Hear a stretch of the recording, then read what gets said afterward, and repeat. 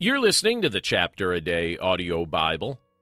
I'm John Stange, and today we're in Exodus chapter 40, and we'll be reading from the New English translation.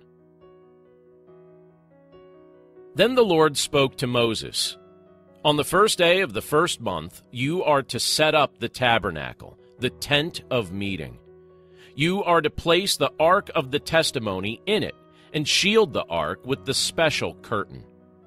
You are to bring in the table and set out the things that belong on it.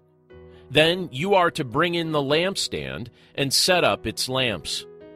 You are to put the gold altar for incense in front of the ark of the testimony and put the curtain at the entrance to the tabernacle. You are to put the altar for the burnt offering in front of the entrance to the tabernacle, the tent of meeting.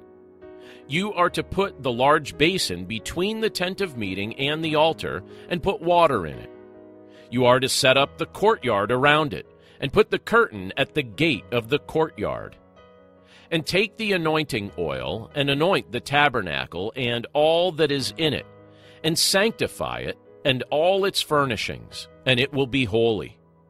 Then you are to anoint the altar for the burnt offering with all its utensils. You are to sanctify the altar, and it will be the most holy altar.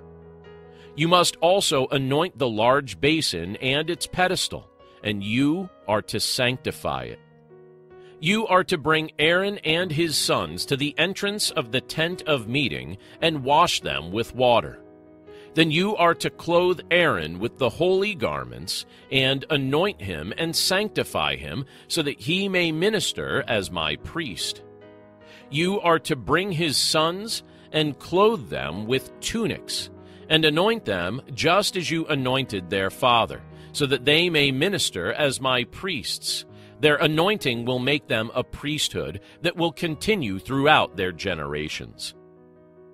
This is what Moses did according to all the Lord had commanded him, so he did. So the tabernacle was set up on the first day of the first month in the second year.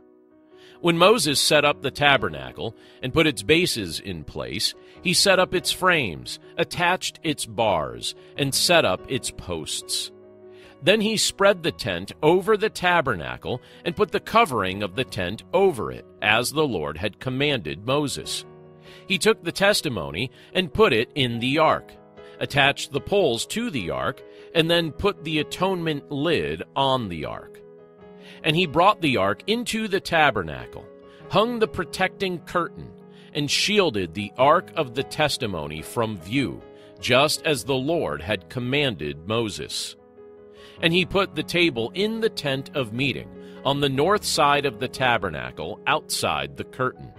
And he set the bread in order on it before the Lord, just as the Lord had commanded Moses.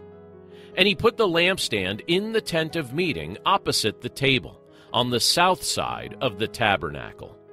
Then he set up the lamps before the Lord, just as the Lord had commanded Moses. And he put the gold altar in the tent of meeting in front of the curtain. And he burned fragrant incense on it, just as the Lord had commanded Moses. Then he put the curtain at the entrance to the tabernacle. He also put the altar for the burnt offering by the entrance to the tabernacle, the tent of meeting, and offered on it the burnt offering and the meal offering, just as the Lord had commanded Moses. Then he put the large basin between the tent of meeting and the altar, and put water in it for washing. Moses and Aaron and his sons would wash their hands and their feet from it. Whenever they entered the tent of meeting, and whenever they approached the altar, they would wash, just as the Lord had commanded Moses. And he set up the courtyard around the tabernacle and the altar, and put the curtain at the gate of the courtyard. So Moses finished the work. Then the cloud covered the tent of meeting, and the glory of the Lord filled the tabernacle. Moses was not able to enter the tent of meeting because the cloud settled on it, and the glory of the Lord filled the tabernacle. But when the cloud was lifted up from the tabernacle, The Israelites would set out on all their journeys. But if the cloud was not lifted up, then they would not journey further until the day it was lifted up. For the cloud of the Lord was on the tabernacle by day, but fire would be on it at night, in plain view of all the house of Israel, throughout all their journeys. Let's pray. Lord, we thank you for your word, and we thank you for the privilege that it is to be able to read this portion of Scripture together today. And Father, we're grateful that you took the time to display that your presence was with the people of Israel. You made your presence with them visible, and you assured them that you were leading them on their way. Likewise, Lord, we're grateful for the fact that you've shown us that your presence is with us.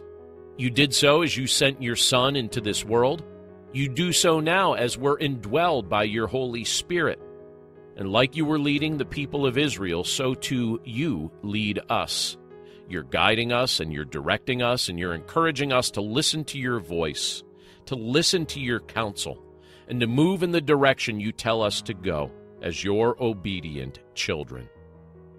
Thank you, Father, for speaking to us. Thank you for making us part of your family through your Son, Jesus Christ.